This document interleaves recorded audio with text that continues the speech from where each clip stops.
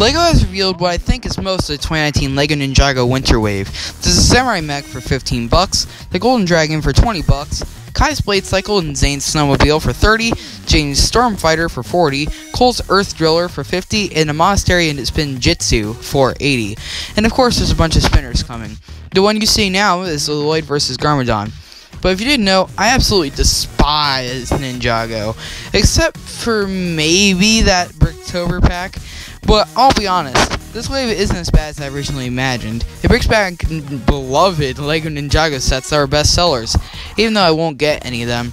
Basically Ninjago in a nutshell. This is my absolute favorite Ninjago wave, like, ever. Not counting the LEGO Ninjago movie wave, however. I really want that Golden Dragon. That one's great. It was a set I always wanted and never got due to my lack of not getting many sets when I was younger in general. As you can see, some of these are better or worse from their previous versions. We're still missing a couple then, so I'll report on them as soon as I can. One other thing I forgot to mention, I don't really like the new mask piece. We really don't need that. We already got a brand new one back in 2017, which you can see where the arrow is pointing right now. But whatever. But that's it. What do you guys think? Leave your thoughts in the comments below. I will see you guys later. And by the way, I'm going to be on vacation this weekend, so you never know if I'm going to be posting that many news videos. But anyways, I'll see you guys later. Peace out. Bye.